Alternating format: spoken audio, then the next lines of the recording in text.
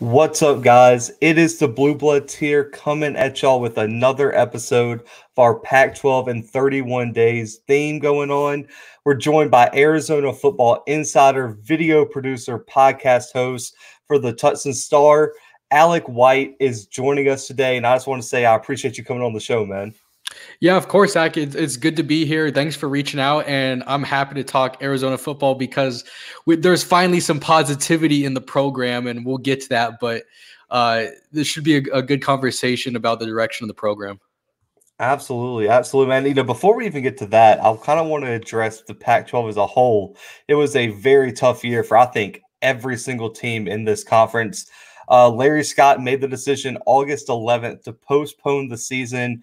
Ended up, changing his mind, having a very reduced schedule, no flexibility. It was criticized by a lot of people as other conferences went through their seasons. What was your initial reaction to the decision to postpone Pac-12 football? And did Arizona have any plans if Larry Scott doesn't end up changing his mind? Well, Arizona, if there wasn't going to be a football season, Arizona in the fall, Arizona wanted to do something in the spring, but thankfully that didn't happen, and they were able to play 5 games in the fall. Their first game against Utah got canceled, but when that decision was announced, like you said, on August 11th, it was really disappointing to see that it was going to be either all the way postponed till possibly spring, or there would be a really short season. And I'm just glad that there was football in general in the Pac-12. And even, with some of the Larry Scott decisions, I think once the season started, all of the Pac-12 teams did the best they could handling all the protocols, all the situations. The Arizona specific players on the football team, they were getting up at 6 a.m., 6:30 in the morning every day for several months during the football season to go through testing, then to go get breakfast, then to go get, through weight room and film sessions, and then go to practice. So it was a grind for these football players. And, even though Arizona had a pretty rough season, I think everyone here was just really thankful that a fall season was able to take place in the first place. Right. That's kind of the sentiment I got. I mean, when we did Big Ten, there were like 3 or 4 schools that were like, yeah, we were going to play. We were going to find a way to play a football game at least in the fall. But let's move to the on-field stuff. I feel like you're kind of dreading this question. The 2020 season was really, really rough. You mentioned the struggles they had, 0-5. And I usually ask whether, for the person coming on, the performance met their preseason expectations, exceeded or fell short of. I know the answer to that. 0-5 is not what anyone wants. But for you, watching this team, what went wrong in 2020 for Arizona?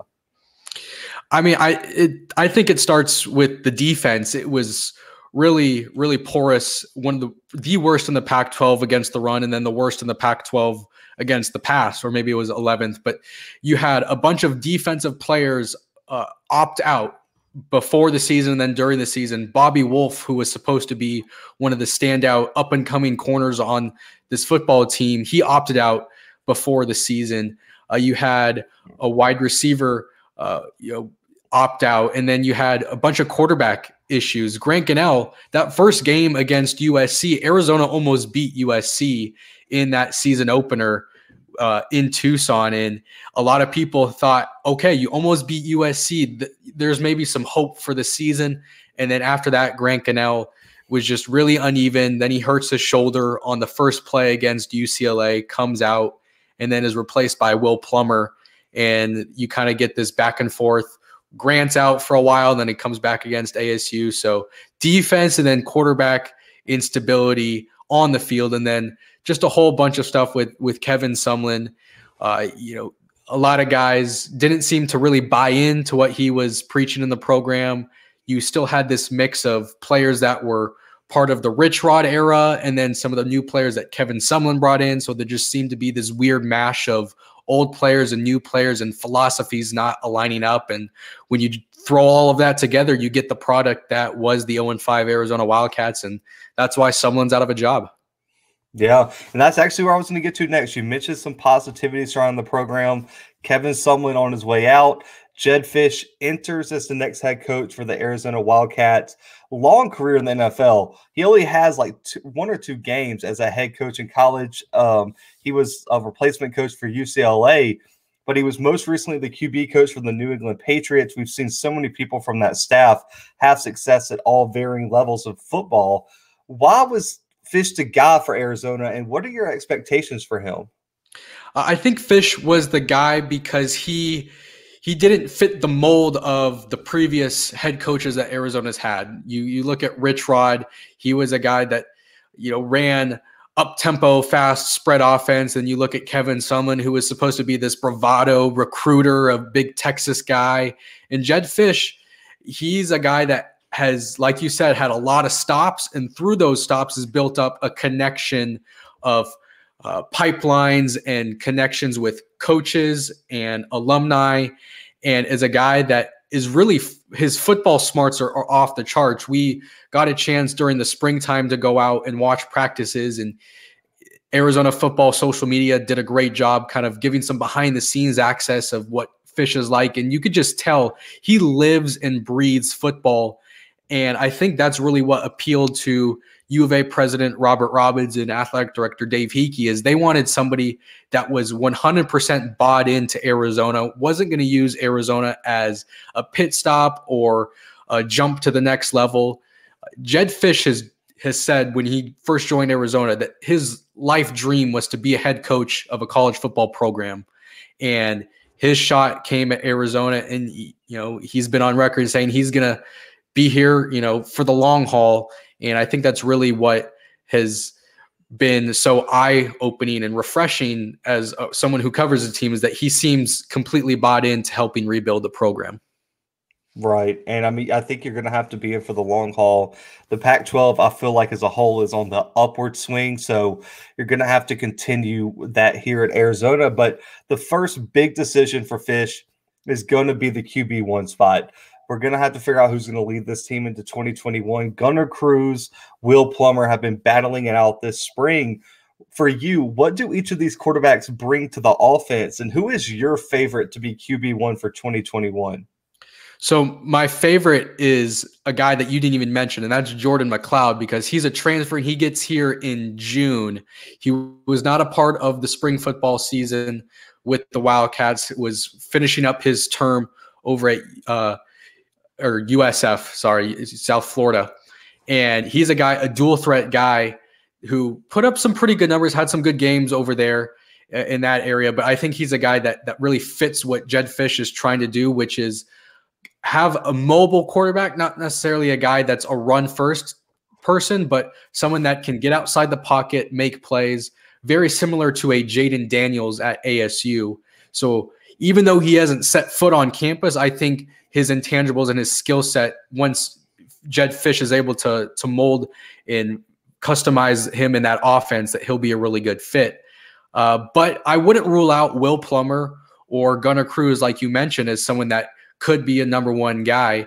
Gunnar Cruz, Washington State, he's known for a pretty big arm, and he came in during spring season, and he was rocky. He started out slow but finished strong, and you could just tell at practice he was off timing with some of the receivers, and that's to be expected just because of how new he is and finding out about the rhythm of the new offense. And Will Plummer, the one benefit he has over the two guys I just mentioned is experience in Arizona. He played a little bit this past year, had a lot of grit to come in against UCLA after Gunnell gets hurt on that first play and almost beats UCLA on the road. It shows the type of character and type of football player that Will Plummer is. So Arizona is going to have a healthy quarterback competition this fall. Absolutely. I mean, and spring practice is already wrapped up down there in Arizona. The spring game was back on the 24th, and I felt like they had one of the most unique publicized setups for that spring game. We had Teddy Bruschi, Rob Gronkowski leading the two teams out there. Team Gronk ends up winning the game 17-13. I know the quarterback storyline is a huge thing down there, but for you, what other storylines were you watching throughout spring, and what were your biggest takeaways from spring practices as a whole? Well, I think that the spring period was about generating positivity for the program and reconnecting some of the alumni base. And this isn't even, on the field stuff that we're talking about.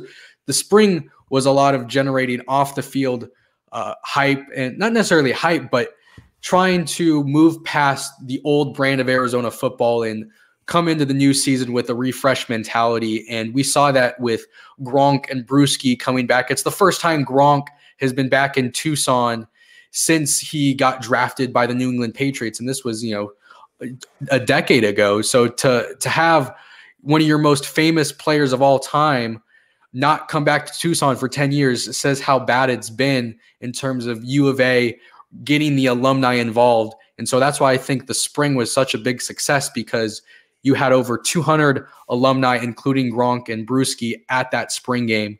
So just a lot of positivity off the field. And then the other storyline, I think, is figuring out how the defense is going to shake up. You have Bobby Wolf's going to be back as one of the corners because he's opted back into the season. You've got a lot of transfers coming in at linebacker. Jason Harris is a guy I'm going to keep an eye on. If I'm scouting the Wildcats, he's going to slide in and play with his brother Jalen Harris, who's a pass rusher. So that brother combo on the field is going to be fun to watch. And I think really the spring period was tightening up a lot of the loose ends in terms of players coming back and then trying to move forward and really end the spring season on a positive note to get ready for the summer. Right. I mean, yeah, it's an exciting time. I think there's a lot of fresh faces, new directions going down there in Arizona. And the 2021 recruiting cycle, you mentioned the transfers. This was a story of the transfer portal for Arizona, a top 80 class, but they signed a whopping 13 transfers from around the country, and their 2022 class is off to an amazing start. I think it's top 30 in the country according to 247 right now. But for this 2021 cycle, man, what were the biggest positional needs for this program, and who are some instant impact guys from this class that you expect to contribute day one down there in Arizona? Well, the transfers we just talked about with the quarterback class, they needed new pieces at quarterback, and that's Gunnar Cruz and Jordan McLeod coming in, and then they needed to shore up the defense, the linebacker position, like we've been talking about. Colin Schooler and Tony Fields were two staples in the middle of the field, and they're both gone. Tony Fields, in the NFL, and Colin Schooler over at Texas. So Arizona needed to shore up and get depth. This was about building depth because last year they were playing that final game against ASU under the scholarship limit. Like they were like a couple injuries away from having to play players out of position. And a couple of them probably already were. So this was about hitting the transfer market, getting stopgaps, maybe not guys that are going to be here 4 or 5 years as freshmen and leave as, seniors, but you needed experienced players that could come in and contribute right away, because Arizona is so thin defensively that they need pieces. And they picked up a couple transfers at linebacker that I didn't even mention yet. They have a Wisconsin transfer, and then they have a Vanderbilt transfer coming in at the linebacker position, and there'll be some edge guys. And then they shored up the secondary with a safety, Gunnar Maldonado, who's a transfer from Northwestern. He had some experience there playing in the Big Ten. So pulling guys from different conferences and different experience levels. And I think you'll see a much improved defense. It might not be a top 5, top 4 defense, but it'll certainly be a lot better than what we saw last year. Right. And kind of building off of that, I want to get your opinion on this. I'm assuming the recruiting strategies between Sumlin and Fisch are going to be completely different in terms of where they build their base at and kind of the player they're looking for. What do you think you'll see as we shift into this Fisch era? What states do you think he's going to focus on most, and what are going to be the biggest differences in terms of how and where he recruits? Well, anytime you ask Jedd Fisch a recruiting question, he's going to state Arizona is the one place that he's got to lock down. Before you think of California or Texas or any of these other pipelines that Arizona has connections with, it starts in Arizona. It starts in Tucson, starts in the Phoenix area. And Jedd Fisch's mantra is he does not want the best players in the state of Arizona to leave and go somewhere else for college. And we've already seen not necessarily him get the top players in the state, but he's gotten players that have left the state of Arizona to come back. Gunnar Cruz is That guy, he grew up in the Phoenix area, went to Washington State. Now he's back here. They have the Northwestern running back. He left. He was a Scottsdale product. He came back as a transfer. So you're going to see really Jedd Fisch start to hone down on Arizona, and hopefully there's more of that, because Kevin Sumlin said he was going to try to lock down the state of Arizona, and then all of a sudden the big recruits, Bijan Robinson goes to Texas, Lathan Ransom at South Point, he goes to Ohio State.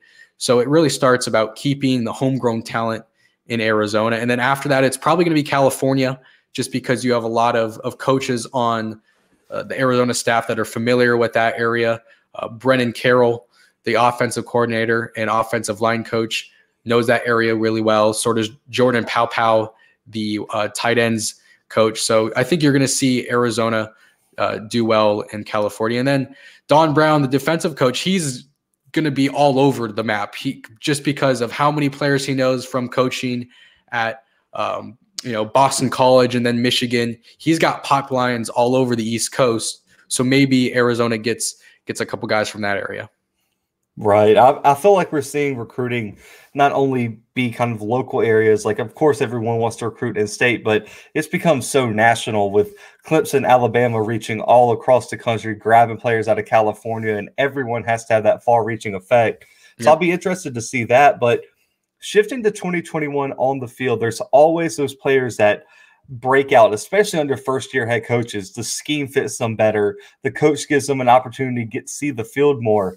Who are some players on this Arizona roster right now that you expect to shine and have their breakout years next year?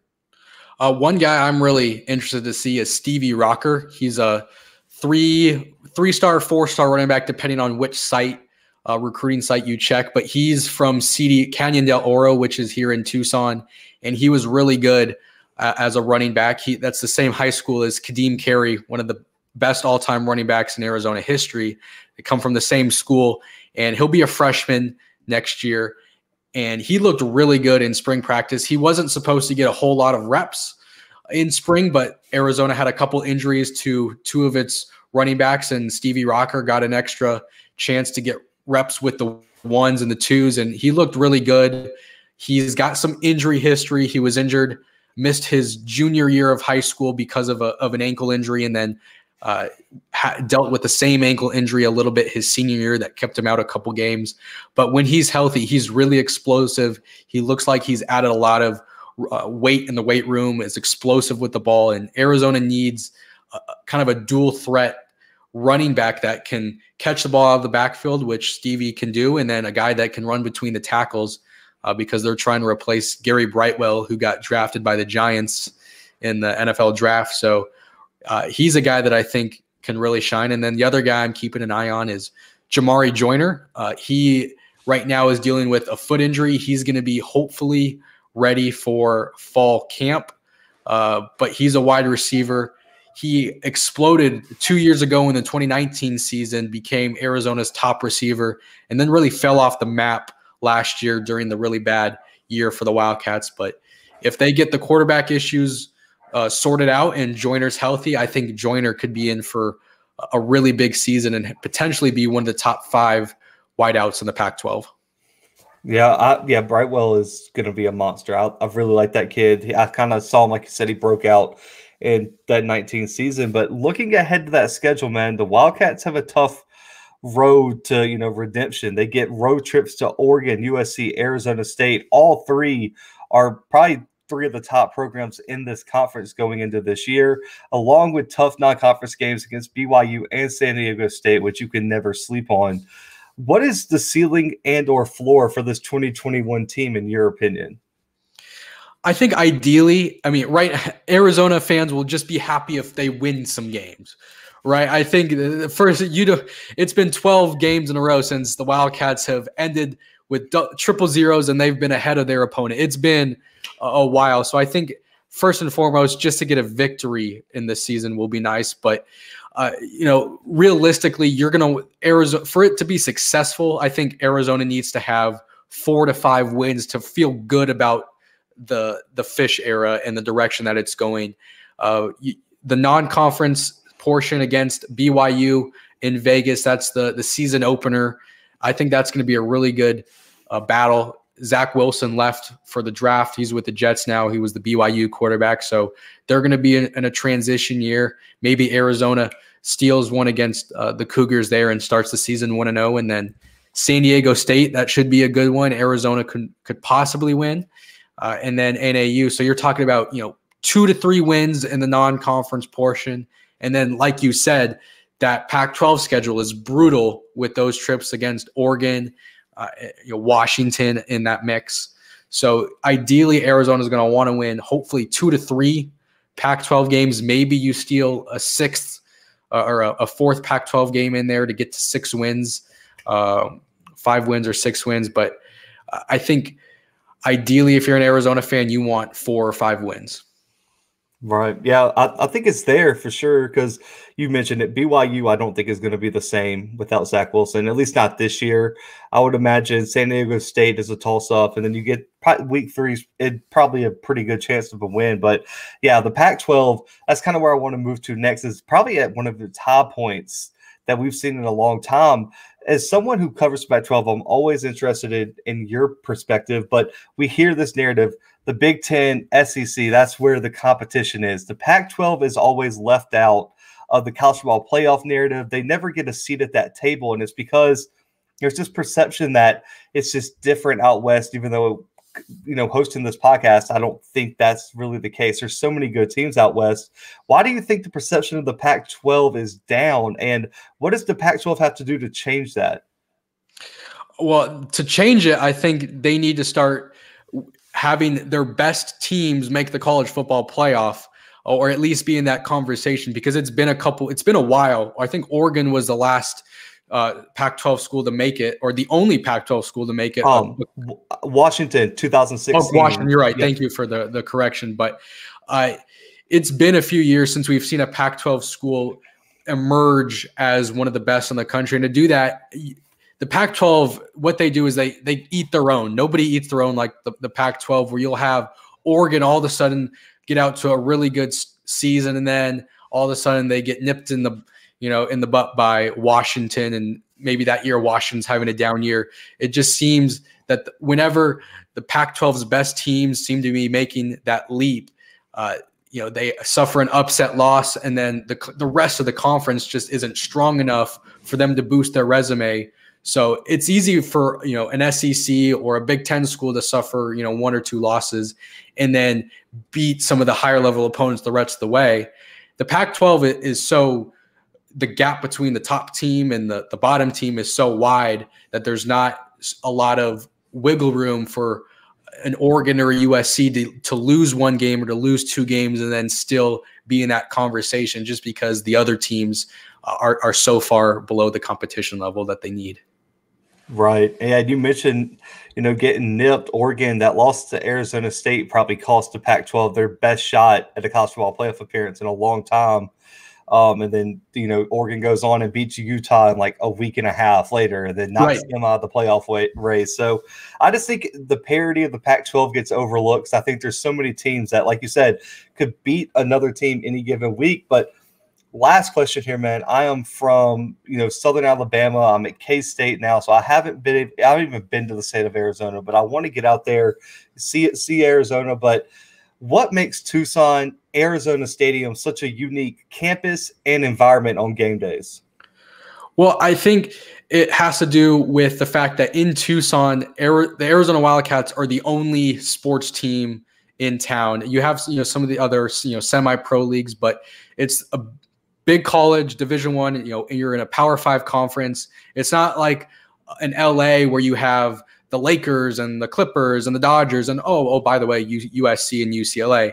In Tucson, it is the Arizona Wildcats that people live and die by, and I think that's why it makes for just such a unique atmosphere and place to be, just because everyone is focused on the Wildcats. What are the Wildcats doing in football? Basketball especially. There's just so much fandom here for the Wildcats that you don't see in a lot of other places, just because you've only got one team to root for, and the Tucson community is built of a lot of people that come here for college and are U of A fans, and then us alumni, and then people that people that decide that they want to make Tucson their retirement home. So you just have this tight knit community where people aren't always looking to escape Tucson. It's not like Phoenix where it's a gateway to other places. Tucson is home for a lot of people, and I think that's what makes it pretty special. Absolutely, man. And yeah, when Arizona's good, you can tell the fans are so invested, and that stadium gets to rocking. But man, it's going to be an interesting year for Arizona. I appreciate you coming on here, educating all of us about Arizona football. I love that we started this theme to kind of get all these teams some attention, and fans that we're based out of the SEC country. I'm an Auburn grad. My co-host is from LSU, so we got a lot of SEC guys out here that don't stay up late for them Pac-12 games. So I'm so glad they get to hear. Yeah, I'm so glad they get to hear about it. But where can our listeners find you, man? I know you got awesome work over there at the Tucson Star and Twitter and all that. So where can they find you?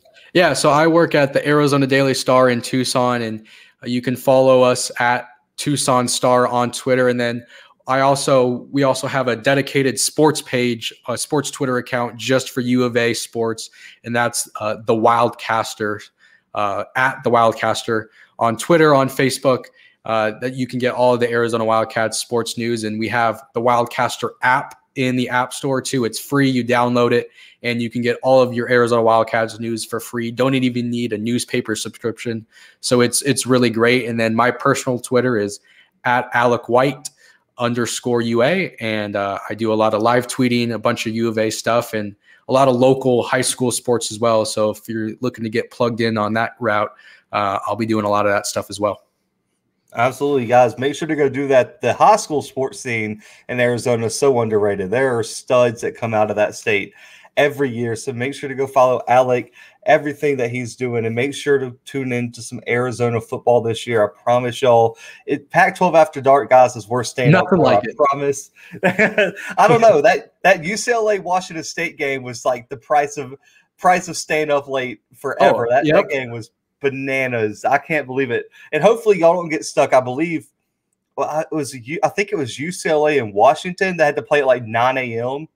Yeah, those 9 a.m. kickoffs. I don't know. I would be interested to see how those would do over the course of a few seasons. But you know what?